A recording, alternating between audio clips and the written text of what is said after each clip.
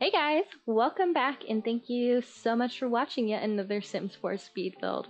So today I'm doing something kind of fun just because it's so different for me at least. I know plenty of people probably have done this before, but this is my first time. So I am making a vineyard or a winery, somewhere you can basically go and pretend to enjoy a glass of wine, but in The Sims, of course, it's grape juice in a wine glass. So we're gonna pretend a little bit just because there isn't actually like a wine tasting feature, but there should be. So we are building a winery today, in a vineyard, whatever you want to call it. I officially called it the Grape Vine on the gallery. I'll upload it as a restaurant, just because it's like one of the easiest ways to control, like, mainly serving wine and maybe a charcuterie, cheese and meat platters, for appetizers, that kind of a thing. So yeah, you can download it on the gallery under Maganda Sims, and it's called the Grapevine. So we are at the Windenburg world. Sorry, I had to think about how to say that. But we're in Windenburg. We're on a 64 by 64 lot, so it's a huge lot. I don't like to go on large lots that often, but here we are today just because I wanted room for so many vines. And I didn't like really realize once I picked the lot like how big this lot is. But we fill it up. We use the space pretty well. But anyways, this is the Dresden house lot, if you wanted to place it in the same lot that I built it in. And this, we kind of already built like the exterior and starting on the interior of the tasting room. So this is kind of like where you would arrive and check in, maybe pick up your bottle of grape juice or just ask for like a table, or whatever, check in. This is where you would enter. There's going to be like a bartender behind this bar, and like I said, you can just like pick up your bottles here, or you can just wait on one of these bar stools as you wait for your table to be ready. But either way, it's a pretty fun lot to play in, whether it is set as, so since we don't have like a winery or wine tasting lot feature or lot type, I made sure that it meets the requirement for a few different lot types, so you can choose how you play with this lot. It's you can either play with it as a restaurant, so I put in like the hostess area for like a check-in area, whatever, and all of the tables and chairs and bar stools and the chef station, like everything you would need for a restaurant is here. And I actually like set the menu to have all of the wine looking drinks on the menu, and then some sparkling water, of course you gotta have that, and some regular water. And then I just chose all of the appetizers as like I said, like all of the things that you would see at a winery as you go wine tasting, like cheese and meat platters, olives, that kind of thing, anything that'll pair well with wine. And then yeah, that's it, just some light bites for the actual dinner, like sandwiches, things like that. And so that's what to expect for like to play this as a restaurant. And so that's pretty fun. You could also set it as a bar. I think a lounge lot type would be pretty fitting, because it's just like a little bit more of a casual environment. So it's pretty fitting and focuses on drinks too. So a bartender will naturally show up and you just order your grape juice from the bar and seat yourself. So that's pretty nice too. And then you could just like sit out on the patio, which you haven't seen me built yet, so oops. But sit out on the patio, enjoy the views, and then yeah, listen to some good music. There's gonna be like a guitar, microphone, and like one of those like stations that came with City Living, where a musician, you can hire a musician and like give them tips and stuff. So that's fun. And then the last way that you can play this, the last lot type that you can play this as, is a residential lot, because there is going to be like a small house in one of the corners. It won't be like obvious that it's a part of this house, or you know, that there's a house on site, because of course we want it to be like private for the owners. But yeah, that's the idea. Like the owners of the winery will live there. It's just a small, you know, 1 bedroom, 1 bathroom home, but it's cute and it blends in well with the tasting room, so it doesn't like stick out like a sore thumb. And yeah, I won't talk about it too much right now, but this again is the tasting room, and I ended up like fiddling around with the terrain tools a little bit more than I normally do in builds, because I wanted the tasting room to kind of be elevated and it to be like on the top of on top of a hill. It's not that dramatic of a hill, but you know, it's enough to be interesting. So I wanted to be able to do like these double tiered stairs upon arrival. I don't know if I already said, but I wasn't looking at an inspiration photo. I don't think I said. So I wasn't looking at an inspiration photo for this build. I was just kind of thinking of a few local wineries, and I kind of had some like certain features from each winery in my head. So I kind of like stole those ideas from local wineries and mushed it all together into one. So like for example, the building was one winery I had in mind, and they had those beautiful double tiered stairs and like just some nice landscaping on each side. And then another local winery has like a really pretty just like patio area with the pergola basically exactly like this. And it just has like some cobblestone and a fountain in the center, so it's very peaceful, and then lots of like lush vines growing all over the pergola, of course, so you'll see me work on that in a little bit, just to kind of beautify this area. So this is gonna be like the main tasting area if you want to play it as a winery, which is really the only way to imagine this place, because there's going to be grapevines surrounding it. So yeah, this is the main tasting area. You can also get a table inside the tasting room, which you'll see me work on in a little bit. And yeah, either way, it has kind of like, I'd say like rustic old world romance meets California wine country. It's kind of specific, but that's kind of the feel I was trying to go for here. And so yeah, I felt like Windenburg was a pretty fitting place for that kind of a description, and I felt like, you know, that world or that gameplay in general, you would probably want to go wine tasting if you could. So yeah, that's why I chose these tables and chairs in particular. I wanted to go for like the farm tables, dark farm tables with like a bit of a modern metal chair for that California touch, and then yeah, these light round tables just to mix it up with the wicker chairs I felt look really, really nice. Created kind of like a cool casual vibe on this patio. And then of course we gotta throw in the music, some good music as you're tasting some good grape juice out here. And then once we throw in the vines all around, it'll be really, really nice. Just imagine sitting out there and having 360 views of the vineyard.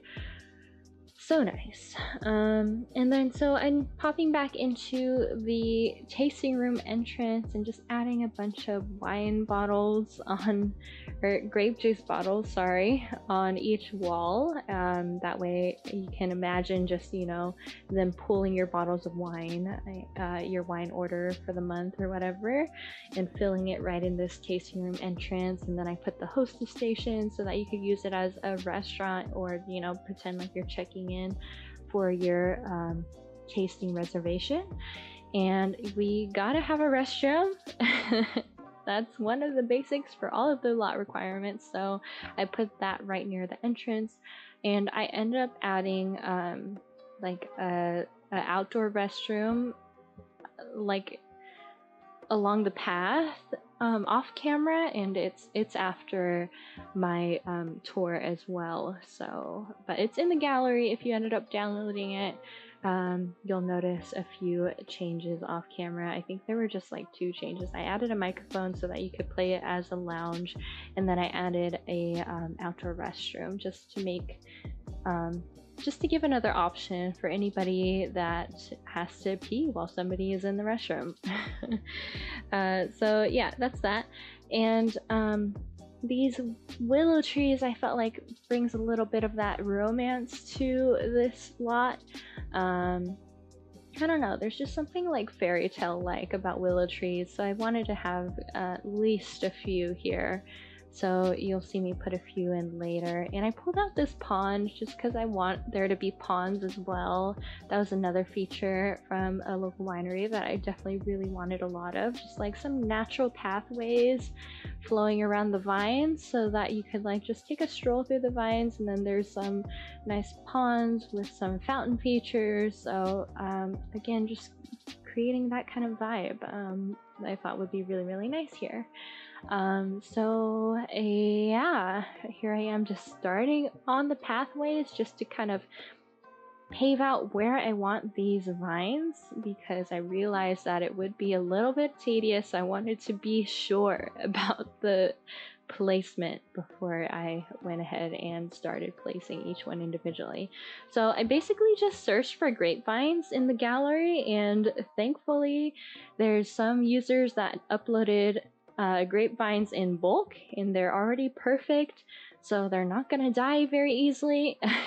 So it's just like an easy water once you buy them. You know, every once in a while, it's not even very it's not very needy to take care of all of these grape plants. Just like spend one morning watering some vines and you're good to go.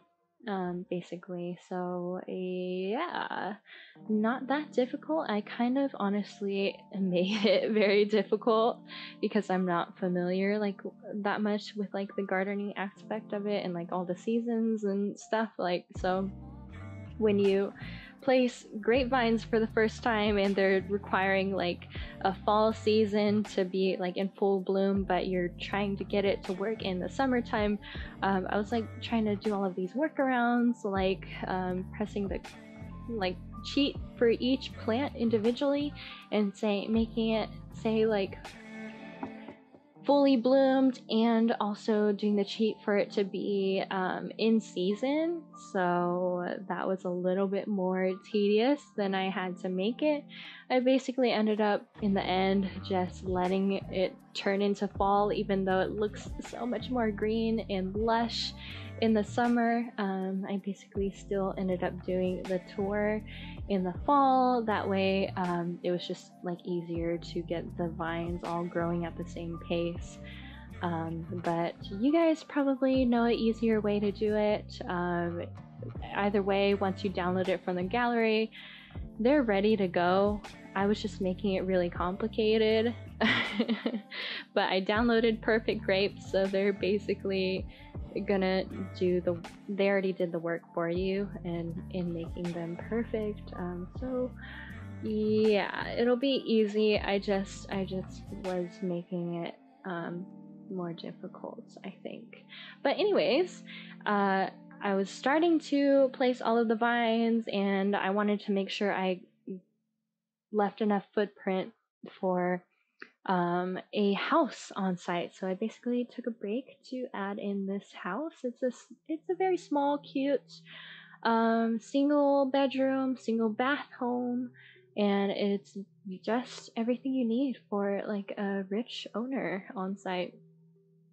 Not sorry, I shouldn't say rich owner. They're rich because this lot is like 300,000 or something like that. It's not even that much really in real life. a vineyard would probably be a lot more expensive. And so that's why I automatically just gave my sim like $9 million when I was building this, because I expected it to be really expensive, and it was actually not that expensive compared to what I imagined it would be, obviously. So yeah, so I guess they're not really that rich, and they're not very like, yeah, they're live a very simple life, because you know they enjoy spending time outside in their vineyard, or this is maybe just like a place for them to conveniently take a shower when they are on the property. Maybe they actually have the house off the property, whatever you want. You know, I just wanted to put a house here, that way you could like sleep and shower and do all of the necessities on site without having to leave. I feel like that's a lot more convenient than like going back home and coming back, you know, if you don't want to. So the option is here.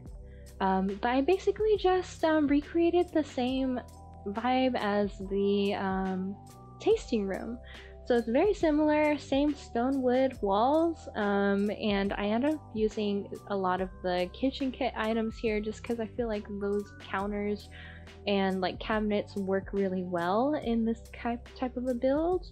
It's very like rustic, cozy, but you know, I ended up using like a few other things from other packs as well, like that. I'm not sure where that stove came from, but it works pretty well here.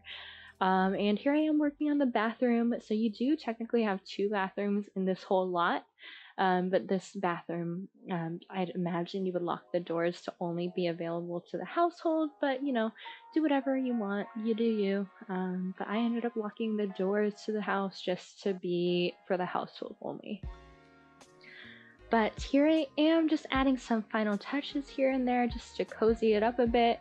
Plants always make it feel more like home-like, and a little less cold inside. I don't know. So I added a bunch of plants and some cute candles, adding some art pieces, and of course had to give them all of the necessities, like a computer for their entertainment needs, their fun needs, I should say, and a nice double bed and some decor items, some wine paintings because you can't get enough from being on the property. But yeah, that's about it. And then I'm gonna pop back to the, oh, actually real quick, I'm making a what is it called, a wine cellar in the basement, so that's really neat. I don't know, it's not that neat, it's pretty basic. I just basically put more of those wine shelves, I don't know, those wine display units back to back, and added some lighting, and that's it. It's pretty small. Like realistically you would probably have a much larger wine storage space for a large winery like this, but then again, it's not that large in comparison to like actual wineries. So maybe it's just like a local mom and pop vineyard area, and they just need a little bit of wine storage because all of the locals are always you know, buying them out. So I don't know, you can make it bigger if you want to, but it's not functional. It's just like for decor purposes or whatever, so I didn't think that it was that necessary to make a large basement. But here I am just carrying over like the pond and the willow tree to this side of the lot, just to kind of, again, disguise the house, because I didn't want it to be super obvious that the owner lives on site. I want to give them their own privacy, so I ended up facing the front of their house to the side to make it not that obvious. And yeah, I think it looks really nice. It's discreet enough yet close on site. And here I am, you see I finally gave in and switched to the fall season, so it's not as green, but the vines do start to grow in all together at once. Cohesively, so it ends up being much nicer. And once I end up going into live mode, of course, like right now they're just dirt piles. But you'll see in the tour in just a second. I'm just adding a few final touches here and there, like changing the hedges to rocks, adding some fruit, this cute flower wagon. I think I added like a wishing well or something like that as well to the side of the house. And you can never have too many barrels at a vineyard, so just making it feel more like a vineyard with these final touches, and that's it. So here is our winery. You're welcome. You can now go wine tasting in The Sims. You know, you gotta use your imagination a little bit, but it's here for you. So this is the Grapevine. Let me know what you think about this build in general and this video. Give it a huge thumbs up if you enjoyed it. Subscribe for more videos like this, and until then, enjoy the tour.